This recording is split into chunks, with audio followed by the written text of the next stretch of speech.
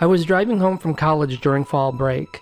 It was normally a 2-hour drive, but being that I'm the kind of girl who loves the changing of seasons, I decided to extend my ride home by driving deep into the woods with the hopes of seeing some brilliant fall colors. It was a direction that added nearly 40 minutes of travel time to my ride home. I had taken the route in question a couple times before when I was feeling adventurous and was in an extended driving mood, but had never experienced it during autumn. My hunch of what beauty it may behold during peak foliage time was correct. The woods had erupted in an explosion of gold, amber, crimson, and rust. It was nothing short of magnificent. My eyes were so locked on to the beauty of the trees that I barely saw the gigantic buck jump out in front of my car. I stomped on the brakes and came to a screeching halt just inches from the impressive creature's muscled body. The buck stood relaxed, never having flinched by the near collision. It stared directly at me for a brief moment, as if offended by my presence before finally prancing away. I let out a deep breath and stepped on the accelerator to get moving again, only to realize that my car had died. A chill ran through my body.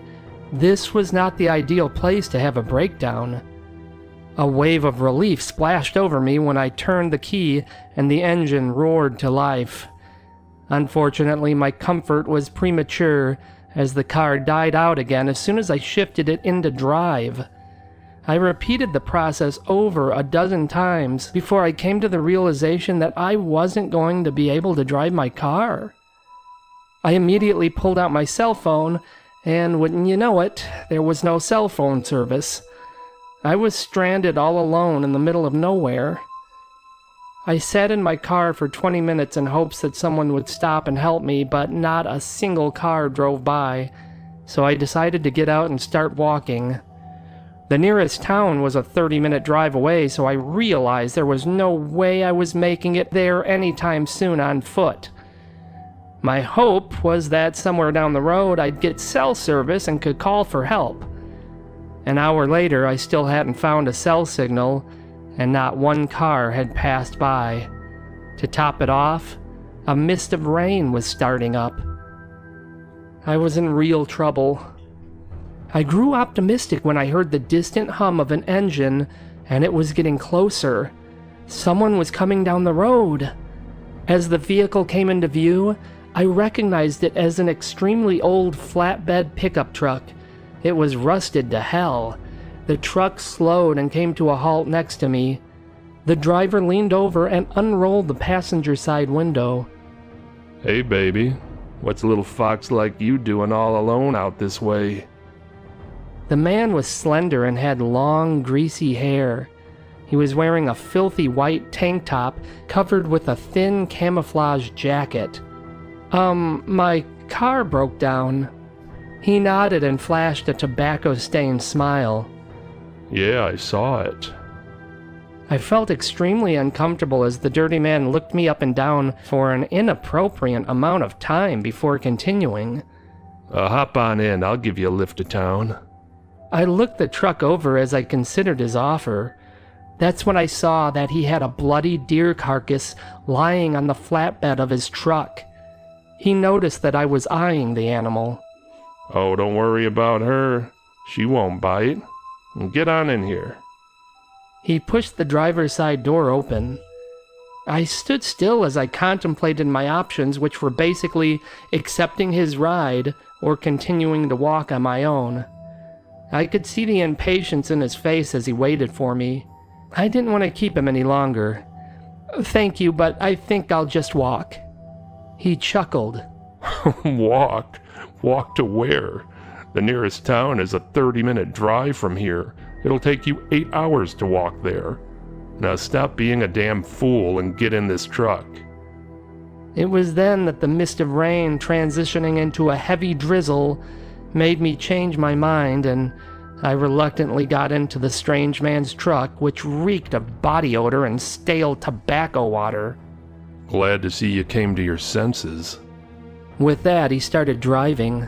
For the next several minutes, he didn't say anything else. He just kept glancing at me and staring down in the region of my breasts. When he realized I was aware of what he was doing, he spoke up. I like your jacket there.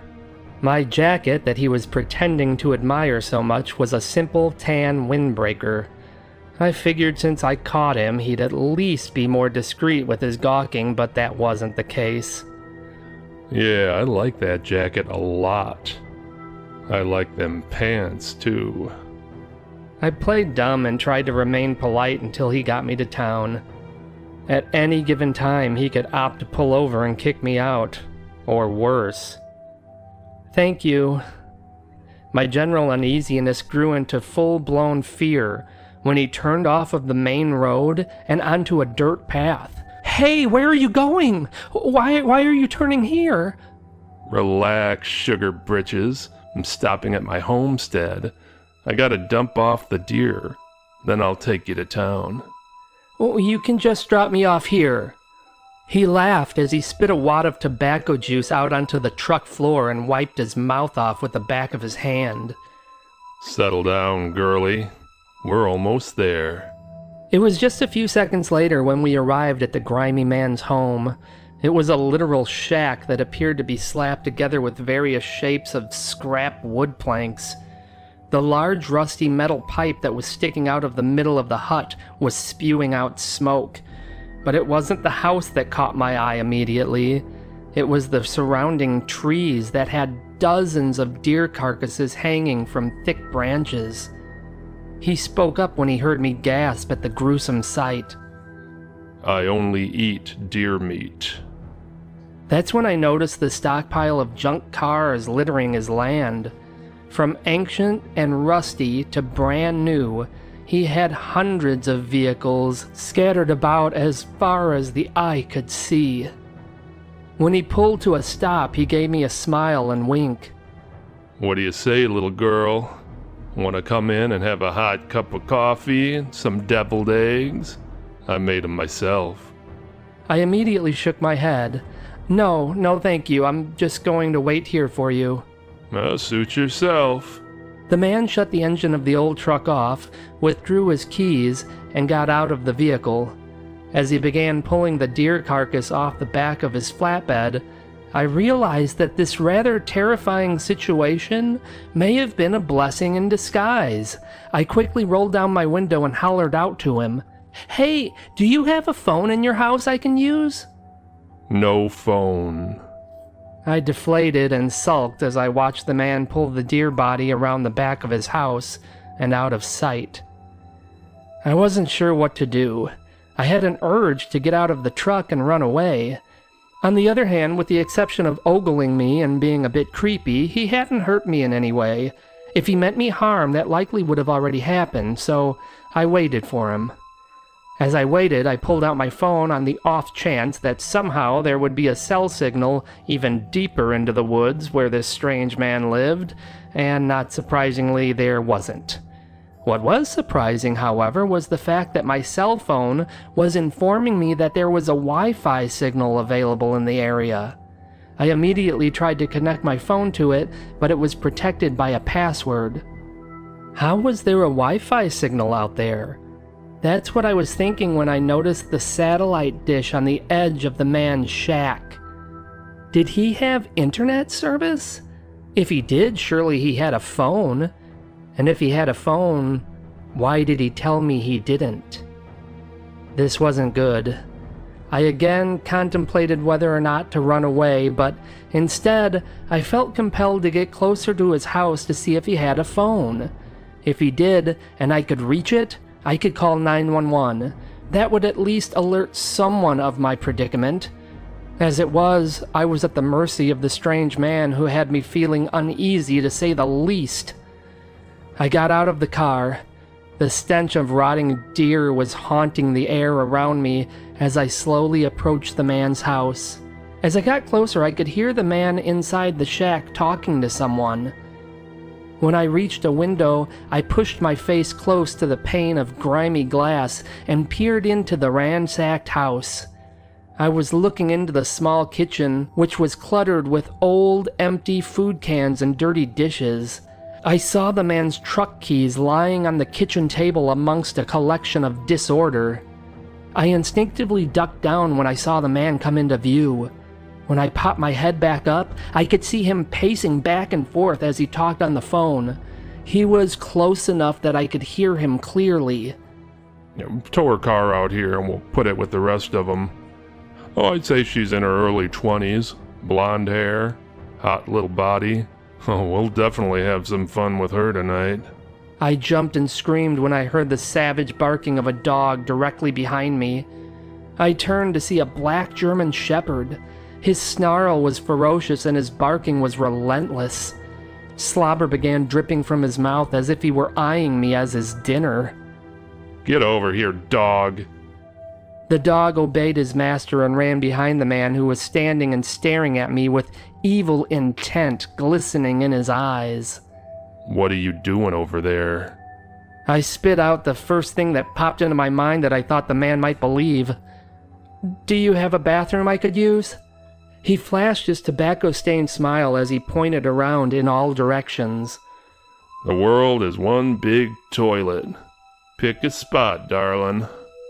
I smiled, nodded, and took the opportunity to duck behind the house. Based on what I heard the man say on the phone, it was clear that he and his friend had sick plans that included me. I feared I wouldn't survive the night. If I was going to get away, I had to come up with a plan now before he got suspicious. I could just run off into the woods, but that likely wouldn't bode well for me. Besides, his beast of a dog would easily run me down. That's when I remembered the keys on his kitchen table. If I could sneak into the house and get his keys, maybe I could get to the truck and escape. I found a rickety back door to his house that wasn't even latched. It creaked slightly as I opened it, but not enough for the man to hear. I immediately saw the kitchen table in the far room and was relieved to see the keys still sitting on them. But my attention was quickly drawn to the room I was standing in. The walls of the room were wallpapered with pinups of nude women in the raunchiest of poses. There was a huge wooden table in the center of the room that had leather restraints on the top and bottom, as if for wrists and ankles. At the far end of the table was a video camera sitting atop a tripod. The plans they had for me were no longer a mystery. This was officially a life-or-death situation. I hurried into the kitchen, and just as I grabbed the keys from the table, I heard the man's voice. Caught you red-handed. I looked up and saw the man standing in the doorway holding the most devious of grins. I had to make a choice, and fast. I opted for aggression and charged the man. His eyes widened in shock as I rushed toward him. He clearly wasn't expecting that tactic. I reached him before he could properly react, and I shoved him with all my strength, which sent him crashing to the floor. As I bolted from the house and raced toward the truck, I heard the man yell out, "Get her, dog, get her!" The savage dog dashed toward me in a blur. I was close to the truck when the dog collapsed onto the bottom of my pant leg and began pulling me. As I fell to the ground and felt myself being dragged back toward the shack, I saw the man stroll out of the house confidently. You ain't going nowhere, you little bitch. We're gonna have us a nice little sex party tonight, and you're the guest of honor. As soon as that disgusting statement exited his mouth, the bottom of my pants leg ripped off into the dog's mouth, freeing me momentarily. I jumped up, threw myself into the truck, and slammed the door shut just as the vicious dog leapt up onto the hood, barking ferociously. I looked up as I fumbled with the keys and saw the man running toward the truck. I quickly locked the doors, but that didn't stop him from pounding on the windows. The passenger side window shattered from his blows as I turned the key and started the engine. I looked down at the stick shift. I hadn't driven a stick in years, so I was going to be rusty. Just as the man attempted to climb in through the window to grab me, I grinded the gear into reverse and spun the truck around.